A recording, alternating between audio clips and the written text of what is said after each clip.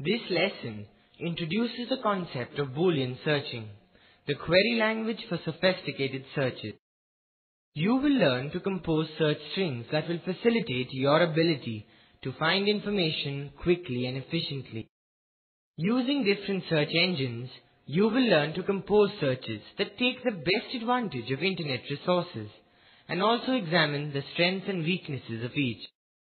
Finally, you will also exercise your new skills for researching on the internet. Search engines are powerful software programs that can be used to locate the information you require. Some search engines are built into databases, such as those that act as a front end to electronic encyclopedias.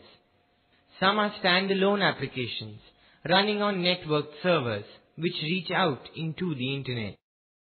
Internet search engines are designed to search for document titles, text, directories, FTP files, and even Gopher files. While each search engine employs techniques that distinguish it from the others, they are all built around Boolean logic. The Boolean search technique combines keywords or phrases into a string so as to limit the search. The search engine needs to locate only those terms that have been specified in your string. When you pass a string to a search engine, the program will look for matches and return what is called a hit. This is not an intuitive process. Rather, the search engine matches each letter of your string. To understand what happens when you specify a search string, let us look at the picture shown here. You want to find information on investment banking in Martinique in the Caribbean. Assume circle A is your first term, Martinique, and B is your second term, investment. If you search first on Martinique, hoping to find a reference to investments in a document title, your search would appear as shown here. As you can see, this search returns all the documents containing the word Martinique. Maybe you would get lucky and see a probable title in the list of hits, but do you have the time?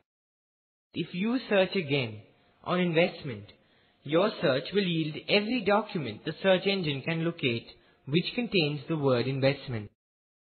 You could spend hours trying to find the information you require.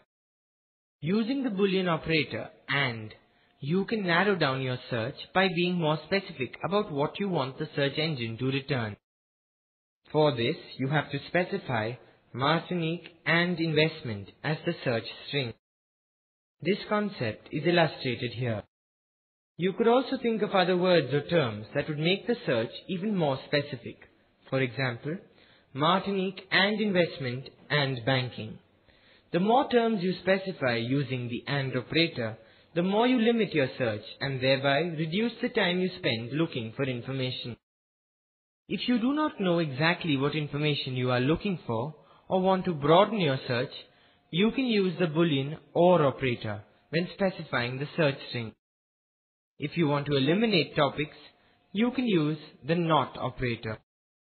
Here you have an example showing the effect of using the OR and NOT operators.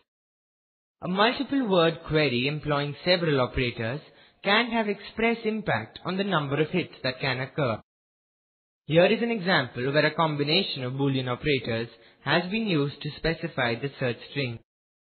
Each of the internet search engines provide assistance to guide you in entering an acceptable Boolean search string.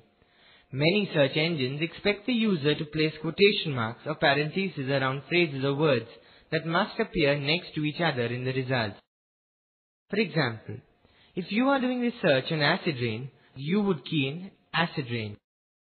Otherwise, the search engine will search for documents that have both words in them, but not necessarily next to each other. You may get results that include any document having the words rain and acid, but have nothing to do with acid rain. It is important to remember that each search engine has its own unique features, which are described in the help section of the website to which the search engine belongs. In the following exercise, you will continue using the quotation marks. Some search engines do not use quotation marks. They are simply ignored and do not affect the results. Each site provides a description of its database and tips for using the search engine most effectively. Most of the search engines now accept and in some cases prefer the use of symbols when constructing Boolean searches. For example, the plus symbol is used in place of and the minus symbol is used in place of not. Some search engines will also accept wildcards, that is, an asterisk at the end of a keyword to indicate that the rest of the word can be any combination of characters. Here is a table that provides a quick reference of what is acceptable to some of the popular search tools. Over the years, a number of reviews and comparative studies of various search tools have been published on the internet. If you are interested in a one-stop comparison of the features of different search tools, try this webpage. Published by Jian Liu of the Reference Department of Indiana University, this reference describes the size of the database of each search tool, special search features, tips for each tool, and special comments. Other internet research tools are reviewed as well. Best of all, hyperlinks to tools and features referenced are provided. If you really want to keep up on search engines, the best site to visit is Search Engine Watch, searchenginewatch.com. This site has loads of information about each search engine, along with tips and tricks for both search engine users and webmasters who want their sites found.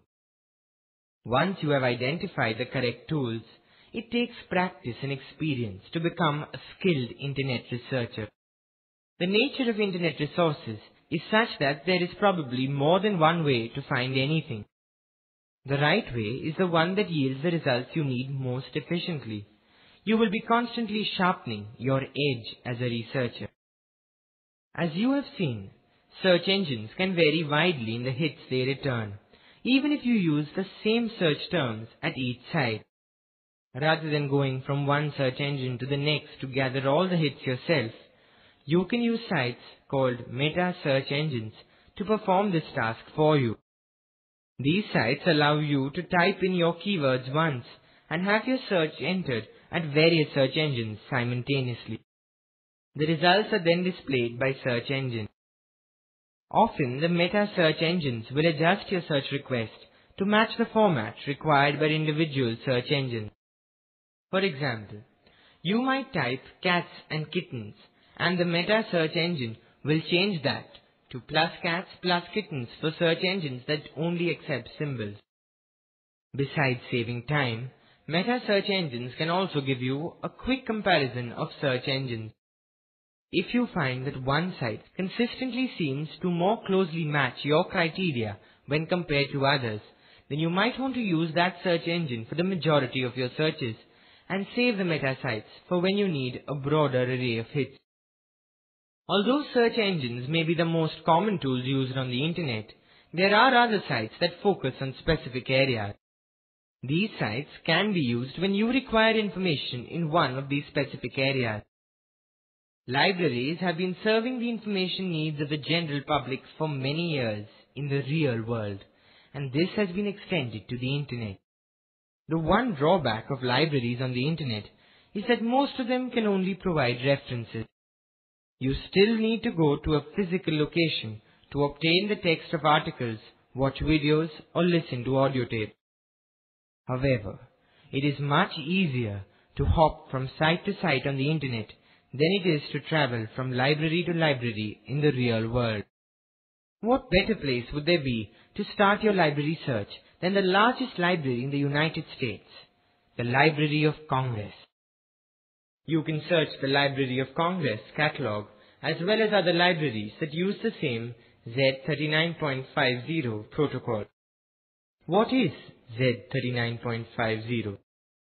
The Library of Congress describes it as a national standard defining a protocol for computer-to-computer information retrieval. Z39.50 makes it possible for a user in one system to search and retrieve information from other computer systems that have also implemented Z39.50 without knowing the search syntax that is used by the other system. Conducting research on other companies is one of the primary reasons for which businesses began using the internet. Of course, you can always go to another company's website to learn about them. But several government resources give you information beyond what most companies post on a site.